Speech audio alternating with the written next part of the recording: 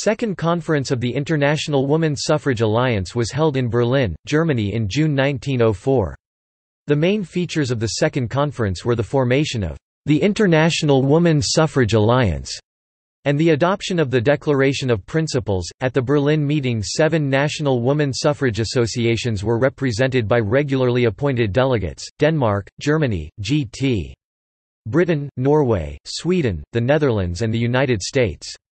Visitors from Switzerland, New Zealand, Austria and Hungary were made members of the convention and were permitted to join freely in the discussion, until the constitution should be adopted. When this had taken place, a roll of the nations represented was called, and the delegates from Germany, Great Britain, Sweden, the Netherlands and the United States pledged affiliation with the new organization, now called the International Woman Suffrage Alliance.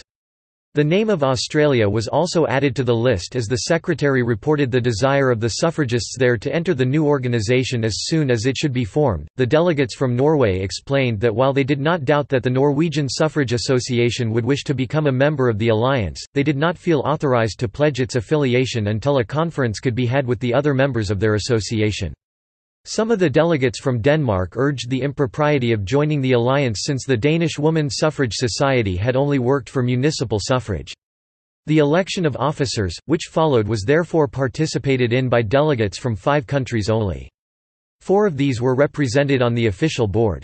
That Sweden was not so represented must have been because her delegates proposed no candidate. Soon after the adjournment of the alliance, some belated delegates from Norway arrived, and the expected conference took place.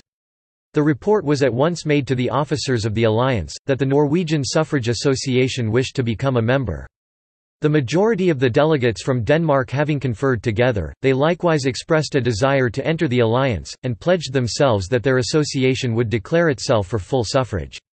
These 2 applications were presented to the officers yet remaining in Berlin, and the majority having voted to accept them, these 2 associations became members. Thus, before leaving Berlin, every suffrage association in the world which could in any sense be called national except perhaps that of Canada, had entered into the alliance, and the number of countries represented was 8.